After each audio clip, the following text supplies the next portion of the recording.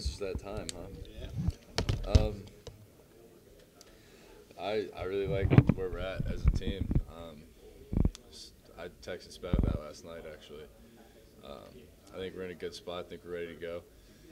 It's go time now. So all this works. It's time to put it all together and go win a football game. So it's that time of year where you start thinking back to January and winter workouts, spring, summer.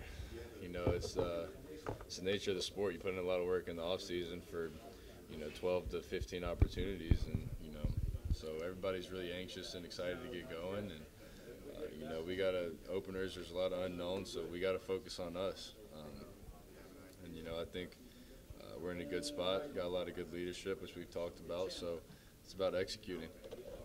Is there an extra excitement for you, Will? Bit of a homecoming in the season opener? Yeah, no doubt. I think we're all equally excited to play the first game. I'm excited for my friends and family that are in the area that get to come, watch me play in the Panther Stadium. That's a really cool opportunity for them, and it's exciting for me. But I'm focused on just winning the first football game. We could play in Alaska, and I'd be the same excited. So you look back at January, just not December. Mm-hmm. Go back to Oh yeah, no. I try. I look back until that play where I got injured. That's a freak accident. I wouldn't do anything different. I don't think I'd change my game at all, other than being a little more, situationally aware.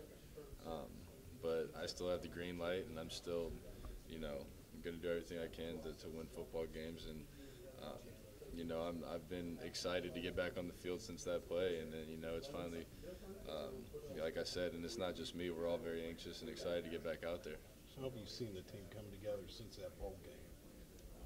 A lot. I think we were kind of disappointed in the end of the season last year. I think we were really talented, and we put that on display, but couldn't always, put it together and win games that we felt like we could have won.